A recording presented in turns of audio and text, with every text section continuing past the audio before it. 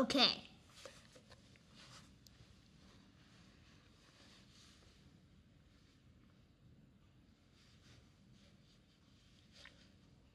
Look at that. This is super annoying. X1, Y1, X2, Y2, X3, Y3, X4, Y4. Is that some kind of geometrical figure?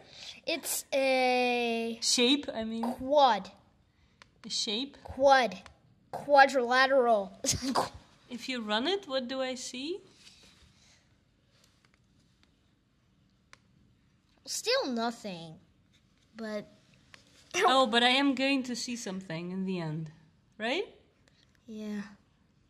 But I don't really quite understand. You've been busy for quite a while, but then I still don't see anything on the canvas. I was creating some... But there are going to be a bunch of shapes on the canvas, right? Uh-huh.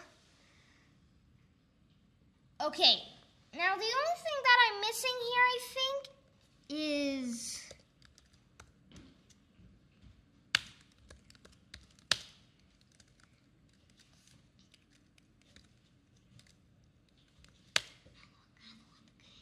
point.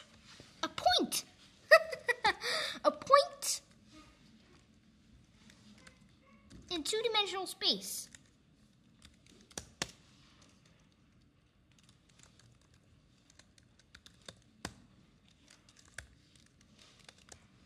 A point in two-dimensional space, right? Mm-hmm.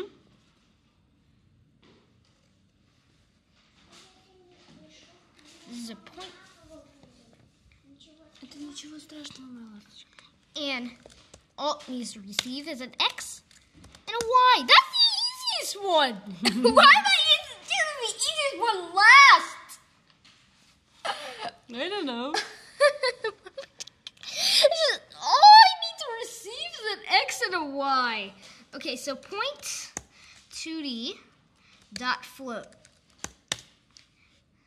This is the class for point. Outgoing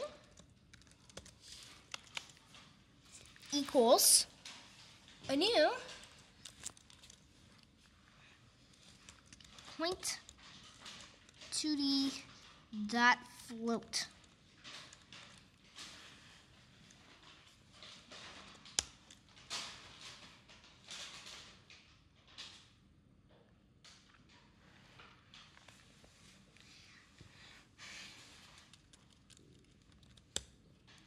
Outgoing, and it just has an X equals X.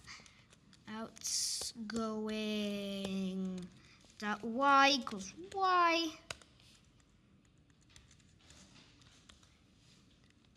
Actually, that's all I need to do. The only thing to do now is it's return outgoing.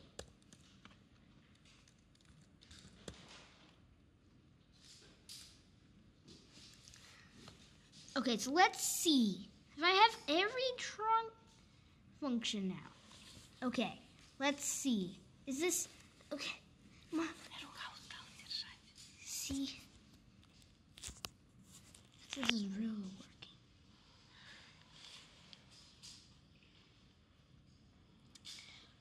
1, 2, 3, 4, 5, 6, 7.